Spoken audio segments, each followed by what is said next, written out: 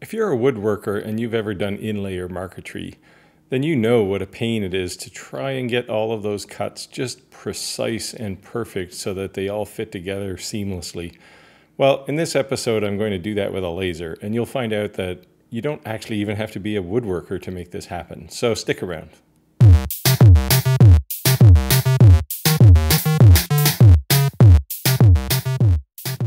Hello again, I'm Steve, and I make everything, and welcome back to my shop. You probably don't know, but in the past I've done quite a bit of basic woodworking, bowl turning, making shelves, bookcases, you name it. But one of the things I haven't done, at least not very well, is proper inlay, or marquetry if you're a little more refined. So what I thought I would do is attempt to use my laser to make me a craftsman of inlay, and I thought it would be a good video to kind of walk through and start from something really basic, an image I pulled off of Google, just to try it and see what we produce, and along the way talk about a few of the tips and tricks that I've learned along the way. So let's get started with that. So I moved over to Inkscape and I preloaded this image. It's, believe it or not, a rose with a couple of leaves on either side, and then I drew a box around it. It isn't the best inlay representation, but it has a lot of nice, interesting pieces to cut, so it's a good demonstration piece, and we'll use it. What we'll do when we actually cut it out is we'll do the leaves in one color, probably walnut, and the rose itself in cherry. And I may even try acrylic at some point. It doesn't really matter what the inner material is, because this will work for just about anything. That's the nice thing about lasers. Now, also, I'm not going to use veneer when I work on this. You could, but then there's a lot of calculation to get the depth of these inserts correct, and I just didn't want to take time because that doesn't really add value to the image or to the video here. So we'll just kind of skip through that. So what I have here is the background, and normally what you would do is you would just cut this exactly the way it is, and that's we'll call it the frame, where all of these little pieces will get inserted. But we have to keep in mind when you cut with a laser, it's just like a saw. There's a bit of a kerf. So you can't just then cut out the single pieces. Well, you could, but you wouldn't get a nice fit. And we're really trying to get a really nice tight fit around these. You have to know the width of the kerf on your laser, and I predetermined mine. And I'll show you a couple of little tricks to make this happen as a result of that. And I'll also kind of show you what you need to do to figure out what your kerf is. Because it will be different for every laser. I can't even say all Muse lasers are this and all Glowforge lasers are the kerf is this big. So you just have to kind of experiment. But it really isn't that hard, and I'll show you how to do it. I've actually already done this, but I'll show you how I made this happen. So these are the background images, and I grouped the leaves, two sets of leaves together, and the rose petals themselves together. And we'll work on them one at a time. And the reason I did this is because you might want to print or laser cut these separately to save material. There's no point in wasting all this space in between. So that's why I did that. Now we're going to use a couple of interesting tools in Inkscape. So I have this image selected, and what I'm going to do is I'm going to use this tool called the linked offset tool. And you'll see it drew this nice little dot up here, and if I grab this and now expand it out, you'll see what it does. And let me zoom in because it's trying to do a bunch of averaging here, and we really only want a small piece. And notice I didn't have to copy anything. This linked offset tool does a copy of the object that you've selected. Now what I have is this gap in the middle, and this is really what the kerf is. So I happen to know that the kerf in my laser is about 0.4 millimeters all around. So the trick I'm going to use here is what I'll do, as usual, all of my lines in this diagram are 0.125 millimeters. They can be anything, just to be clear, but I make them this size. So if I know that my kerf is 0.44 millimeters, I can just set this line thickness to this, and you'll see it got fat. Now this is really what the outline plus the kerf would look like. And all I'm really going to do to make this happen is I'm just going to drag this back down to just until it's touching the edge of this original line. And so now we have two lines, and what I'll do now is I'll turn this line back into its original thickness, and you'll see we have the actual kerf in between. What I can do as a result of this is I can cut, if I put these on another layer, and I already have, and I'll show you in a second, if I put this on another layer, the outer piece, that is the outline for the piece we're going to insert, and then the inside is the outline for the hole that it's going to go into. And it's weird that it's bigger, but it's bigger because this much of it will get cut off by the laser as a kerf. So I'll just undo this and I'll show you what I did to make all of this happen. And if I turn on the layer that I did, you can see that all of the objects in the drawing have that shape. And if I turn off the background, you'll see just these are the pieces, the inserts, and this is the outline of the holes.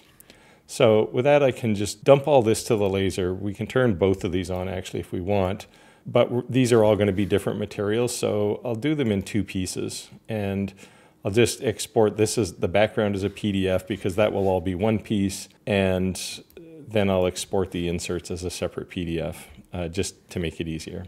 So I'll show you that and when we go over to the laser.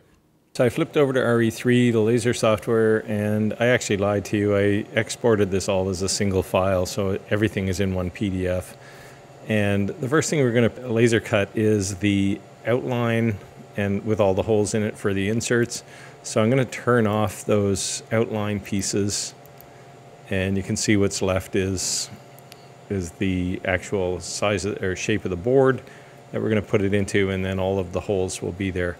Now, what I'll do after is I will turn off all of the rose pieces, and I'll just cut a single piece the size of our work, and we'll use that as the backer. So we'll sandwich this piece with the holes in it along with the backer, and we'll create a thicker piece, but it'll give us a place to do our inserts for all of our wood pieces here. So I'll get that the laser going, and we'll print the outline piece in just Baltic birch, just something basic, plywood, and then the leaves I have some walnut that I can use, and for the rose we'll use something lighter like a cherry.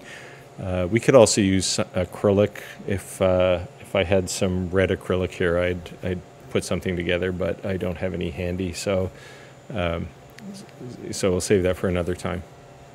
And with that, we can get the laser job going.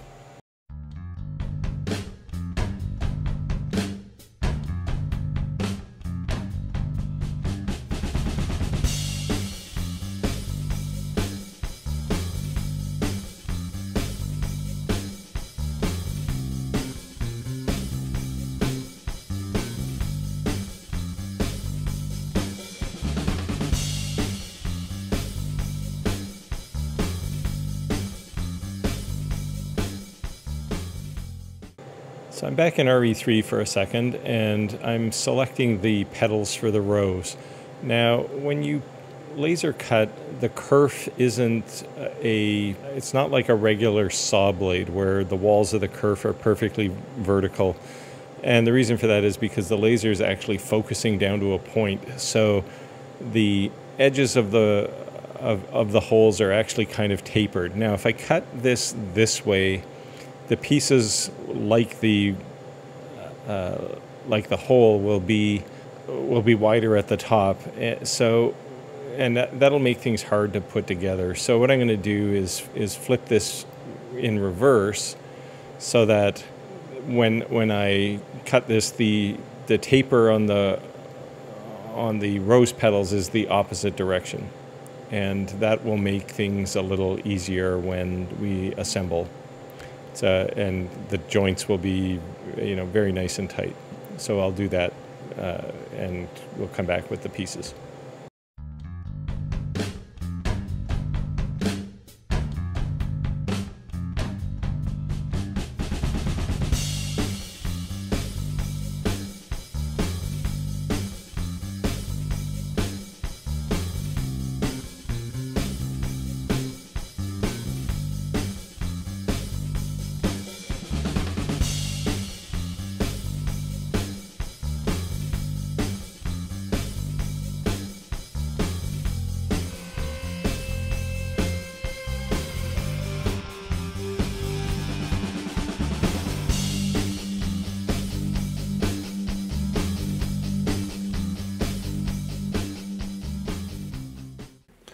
Okay, so we're ready to glue up our inlay now, and we have everything we need. We have some basic white glue, a couple of clamps to clamp it all down, a bit of a stick to stir it, or to spread out the glue, and our pieces. And the first thing we're going to do is glue these two pieces together, which will form the basis for our inlay. So I'll just grab a bit of glue and spread it on. We want a nice even coat here. So we can be liberal because we're going to wipe most of this off anyway if it spreads out over the edges. But we want to make sure we get well into the center here as well, because that's where the inlay will be glued. So just spread that out in a relatively thick layer. And we may add some more glue here.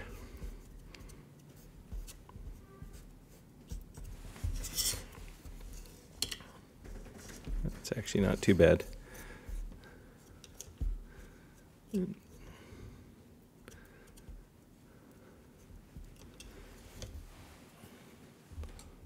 that'll be good.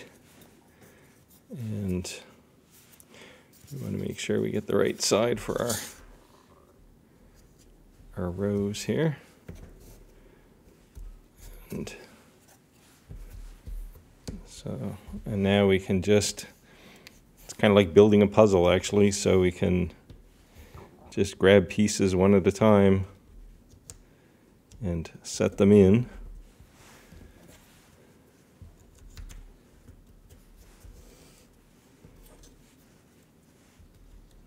And you'll see they fit tight, but not too tight, because the edges here, the outline of the rows is actually really, really thin, so we can't afford any real pressure on it.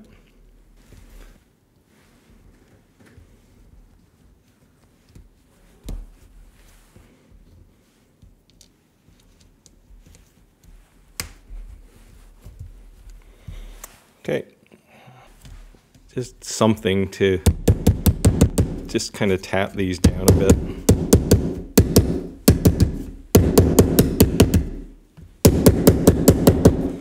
Just to make sure they're seated. And there we have it. All that's left, we'll clamp it down, and in an hour or two, once the glue sets, we'll give it a bit of a sand, and we're pretty much finished. Maybe a couple coats of clear coat. So I popped the glue clamps off, and now I need to sand the surface so that all of the inlay pieces come out perfectly smooth with the base. And I'll show you the video up here. I just took my palm sander with 340 grit. It's it doesn't have to be super smooth, but if you really are looking for that glass finish, you could then follow that up with like a 600 grit or something, or 480, something in between. And then I took just some spray clear coat satin finish, which I'll show you up here, and 2 coats of that, sanding with 600 grit in between, and it came out beautiful. It's much better than I expected. It certainly made a craftsman out of a hack like me, which is beyond what I expected. And with that, I'll quickly show you the finished product, and hopefully, you like what you see there. And here's our finished product, and you can see, if I can zoom it in here, you can see the pieces fit in very, very well. And don't worry about the finish here. I really didn't take that much time, but I mean, you would be very hard to do that better by hand. And I know there are craftsmen out there who could, but for someone who's, not an expert in inlay, I am more than happy with this. So there we go. We're finished. It looks awesome, and it's something I plan to use in future projects. So that was the finished project. It worked out really well, and hopefully you got some knowledge out of this video. Certainly there's a couple of key tips in here that will help you get really seamless joints when you're putting inlay together. And as always, I'll post a video over on the side here that might be helpful for anything else you're trying to learn. Go ahead and watch that if you're interested, and if you are, I'll see you over there. As always, you can use my coupon code if you're interested in an FSL laser. If you're not and a Glowforge works for you, then by all means go buy one of those. But this way, you can, if you do buy an FSL laser, you can save yourself $125. Certainly subscribe to the channel, and I'm happy to have you here. We're building a community of like-minded people who want to help each other. And with that, go make your world, and I'll see you next time.